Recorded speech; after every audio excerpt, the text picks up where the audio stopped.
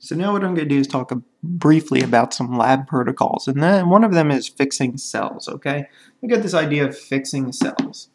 And what you want to do if you're fixing cells, depending on what you're dealing with, this is if you're dealing with a sample that's on a plate, not in a liquid culture, you'd want to put a few drops of liquid containing the micro, or well, actually, I thought that was water, but excuse me. Anyway, this is a liquid culture, but if you were dealing with a plated culture, you'd want to put a drop or two of water on the slide before, and then you'd want to take a single colony out and make sure you just rub it into that water and make sure it looks cloudy. And if it looks cloudy, then you know you probably have something on the slide. But anyway, this is dealing with the liquid culture.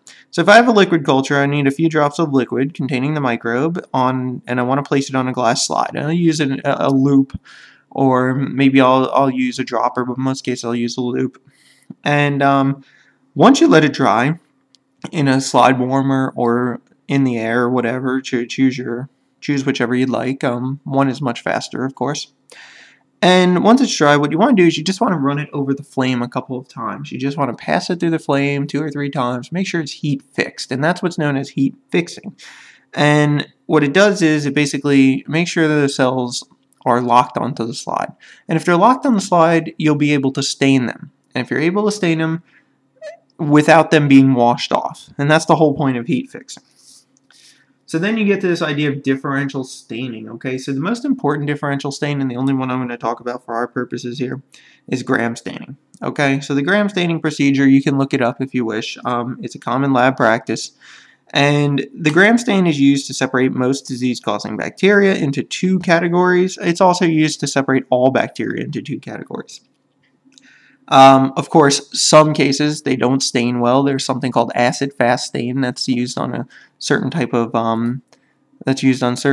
bacteria that has a waxy coat, like tuberculosis. I believe it falls into that category. Anyway, the bottom line is that there's these 2 forms. You could separate them into what's known as gram-positive or gram-negative bacteria.